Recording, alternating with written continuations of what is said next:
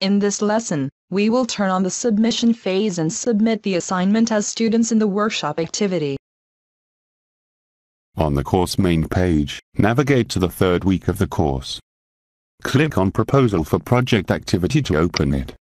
Up till now, we have completed the setup phase of the workshop activity. Now, we should turn on the submission phase. To enable submission phase, click on the bulb icon in the submission phase column. Additionally, if you like to open the submission window for specific time period, you can achieve this by editing the workshop and limiting the time for submission phase. Acknowledge the message and click Continue. Now submission phase is turned on.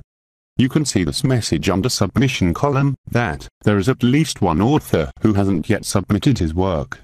Once all submissions are done, this message would be gone. Now, we will submit workshop assignment as students. Switch to Google Chrome now, to submit the workshop assignment as Student 1. Notice that we are logged in as Student 1. Scroll down to Workshop Activity, and click on it to open.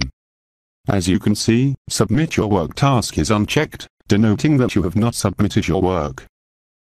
Click Submit button to submit your proposal now. Enter title name for the submission as, Measure the Calories of Different Food. In the submission content box, copy the content from the file located in File Repository and paste it here.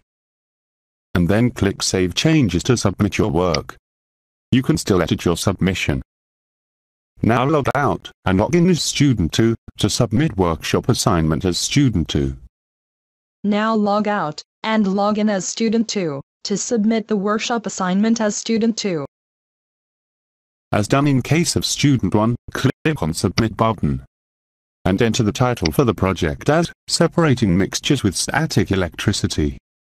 In the submission content box, copy the content from the file located in File Repository and paste it here. And then click Save Changes to submit your work. Again, if you wish, you can still edit your submission. Now Student 1 and Student 2 both have submitted their work.